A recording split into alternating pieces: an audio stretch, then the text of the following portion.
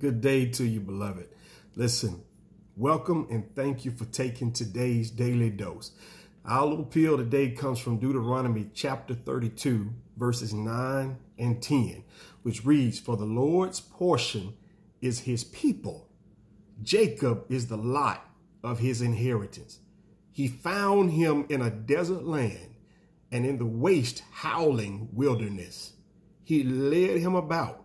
He instructed him, and he kept him as the apple of his eye."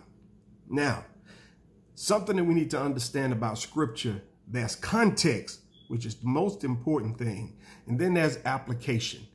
In the context of this scripture, God is specifically talking about Israel, whom he had brought out of Egypt through the wilderness and brought over the promised land. But the application of this scripture, we are God's people.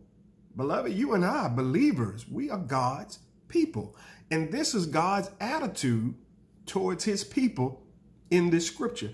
God says that the Lord's portion is his people. He delights in his people. He is jealous for his people, not in a way that we're jealous because of something that we don't have, but he's jealous like a mother bird over her nest. He's going to protect. He's going to provide. He's going to care. He's going to provide life for his people. But I like it that he says that he will keep thee as the apple of his eye. Now, I need you to understand what that means. We've heard it over the years. Some things we say, some things we've heard, we never question. But the apple of your eye actually refers to your pupils, where light comes in, where images are processed. Do you realize that God designed your body to where your eye has so much protection? You may not think about it like this. You may not see it, but check this out. You've got eyelids, which close. They blink. They keep your eyes from drying out. When you blink, your eyes are able to stay moist. When you're sleeping, your eyes are protected.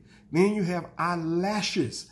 Eyelashes filter some of the sun's rays that come into your eyes so that you don't get a direct hit straight to your pupils. And it also keeps certain debris from getting into your eyes.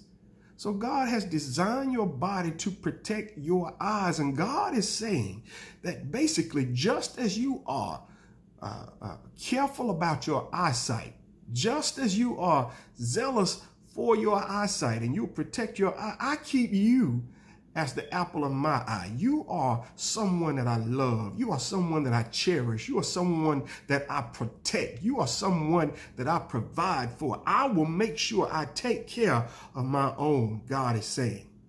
Now, why is this today's daily dose?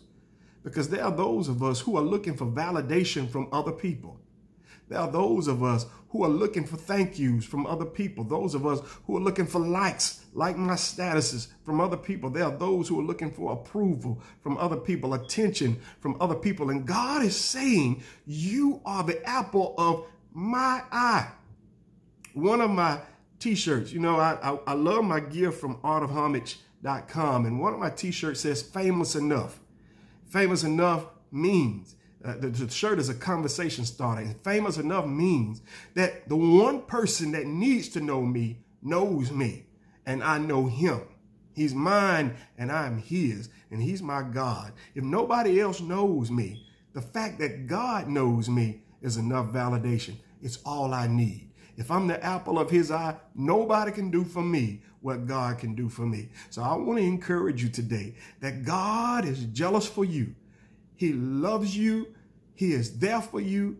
He is going to take care of you no matter what you go through in life. Some things are meant for us to go through, but God is right there in the midst of the storm. He's right there in the midst of the fire. He's right there in the midst of the lion's den, right there with you. Be encouraged. God bless you.